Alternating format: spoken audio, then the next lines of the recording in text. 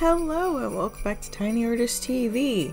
Classic style. We are finished with the November Color Palette Challenge live streams, and I do still have a couple characters that I need to touch up from that series, but the live streams are over. We're going back to classic videos, just sped up voiceover, chill style. But we're not quite done with the Color Palette Challenge as a whole, so I have my little bag of numbers here. And on this chart, I have updated the numbering system. We have 1 through 41. So there are 41 color palettes left. So each number in this bag is 1 through 41. I figured that this would be a little more fun, a little more festive, and also would lessen the chance of me getting a duplicate, because everyone's only in here once. If I use the random shuffler, we're going to be here forever. So I'm going to go ahead. Each video is going to contain 2 characters, with the last day containing the last 3 color palettes of the series. So I'm looking to finish this up by the 20th. Well, no, you know what? Actually, I think that ends up, I'm going to do 3 characters per video. And I'm going to go ahead and shake my little bag up. Very small, so there's not a lot of room for these things to shuffle, but I do see them moving. Alright, our first number 39. Can't really see that. 39. So that is Acid Rain, and I will mark these in red since all these are in green. Keeping it a little festive, I'll mark these in red. So let's go with like a soft candy cane red. Maybe a little softer than that. Maybe I'll use pink. No, this is fine. This is fine. Alright, so number 2. Oh, we have a volunteer's tribute. Flew right out of the bag. Number 1. See, that's proof that these are moving around, because when I put these in the bag, they, of course, the lower numbers were all the way at the bottom, higher numbers at the top. So we have 1 from each side. So this bag is getting properly shuffled. So go ahead and mark that in reddish, pink, whatever. Alright, and last one for the first video in today's series, or I guess this month's series. Number 36. So that is Kiss of Death. So we have Acid Rain, Basilisk, and Kiss of Death. Alright, I am also going to be using my randomizer to generate what type of character this is going to be.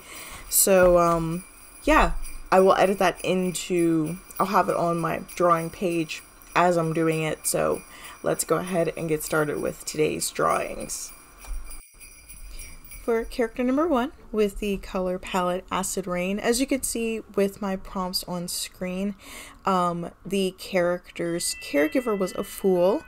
Their motivation is to write a book. Their secret is that they have a twin, and their special skill is shape-shifting. And this character's outfit is lace socks with wooden jewelry detail. And now, not all of these characters are going to be like holiday oriented, but considering that this character's caregiver was a fool, I felt that having some sort of jester-esque type clothing would be appropriate. So that kind of jester and elf clothing are stylistically very similar. So I thought maybe this character could be a Sugar Plum Fairy type character, you know, a little mischievous, but still like sort of cute and fun. And they're writing their tell-all memoir about the behind the stage happenings of what happened during the production of the Nutcracker, and how maybe the play isn't a fully accurate depiction of the goings on, but maybe, you know, that's just extra detail. But yeah, so this character is going to be a Sugar Plum Fairy coded. I don't know how accurate that's going to be to some people's mental depiction of it, but that's the goal here, especially considering that there's a lot of pink and purple in this color palette. And I wanted to give this character green eyes to really have a pop of color in there. So yeah, that's what I'm going with for character number 1, which is character number 75 at this point in the Color Palette Challenge character creation lineup.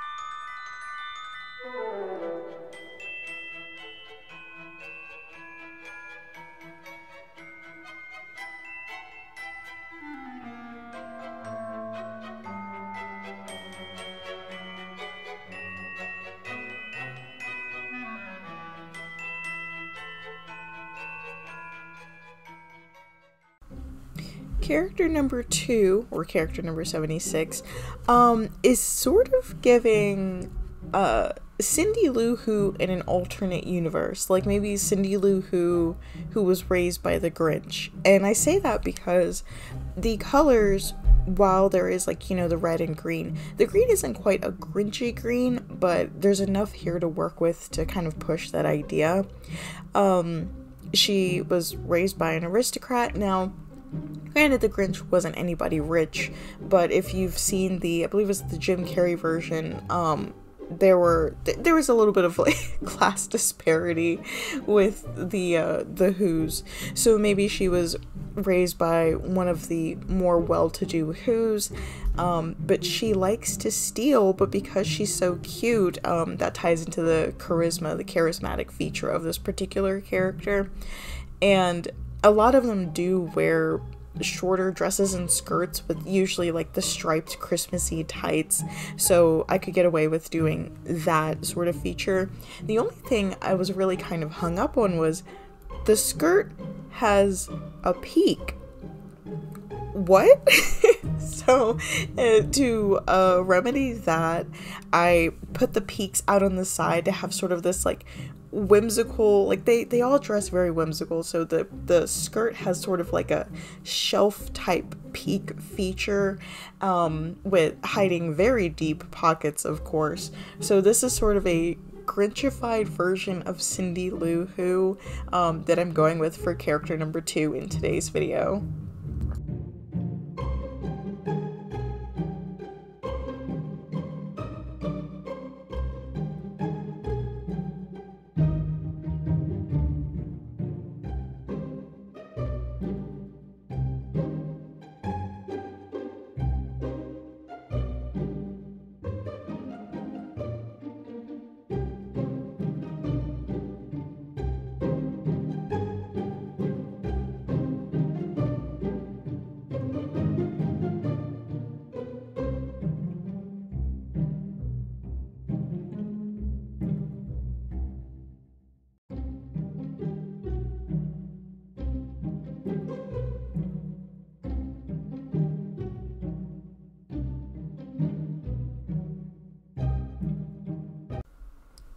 Our final character in today's video, character number 77, is I'm working with the color palette Kiss of Death, and this character, as you can see, the color palette is very monochromatic, but it is still very like sort of cold and icy, a little sad.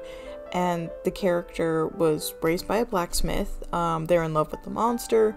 Their motivation is to get well, but they have an insensitivity to pain. But just kind of begging the question, how do they know?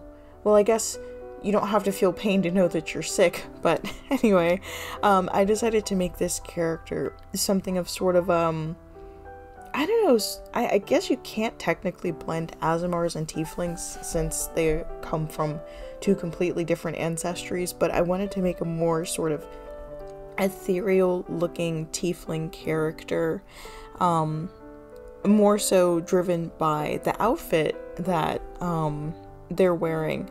So they're wearing a silk pullover, which is a silk hoodie, but I wanted to kind of give it a more decorative look, and it's covered with gemstones. So with the colors that I have, I had a choice to either make these gemstones diamonds or onyx, and so I went with onyx because I wanted to make the skin tone the sort of more icy grays and whites.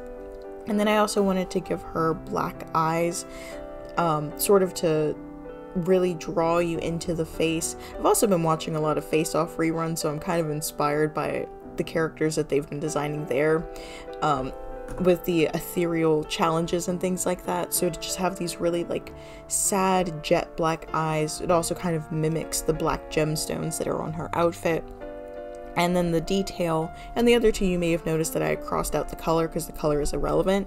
The detail is striped, and so I just gave her some simple striped tights. Even though the pullover itself was supposed to have stripes on it, I decided to give that more of a chevron look instead to sort of keep the elevated look of everything. And she's just this sort of kind of icy tiefling who lives off in the mountains. Maybe she's in love with the Yeti or something, or some sort of ice genasi or elemental of that sort, even though I guess elementals aren't technically monsters, but in love with a non-humanoid creature. So that is character number 3 for today's video. Yeah, that is what did I say? It was 77? Yeah, so I've done characters 75, 6, and 7 for today's video. So we'll come back tomorrow for 3 more characters. May or may not be winter Christmassy themed. I'll try to keep them Christmassy themed just because it's a fun addition to the challenge, and I think it keeps in line with this time of year, even though where I'm living it is definitely not snowing. As a matter of fact, as of me recording it, it's about 70 degrees outside in December. Hate that. But anyway, that is all I have for you guys today. I hope you have enjoyed this continuation of the color palette challenge, character creation challenge videos. Let me know down in the comments if you are drawing along, what color palette you would have treated differently, or what your favorite character was. And again, I don't really name these characters, so if you want to drop names in the comments, that's also fine. But anyway, yes, that is all I have for you guys today. So I will see you in the next video. Until then, have a weird day.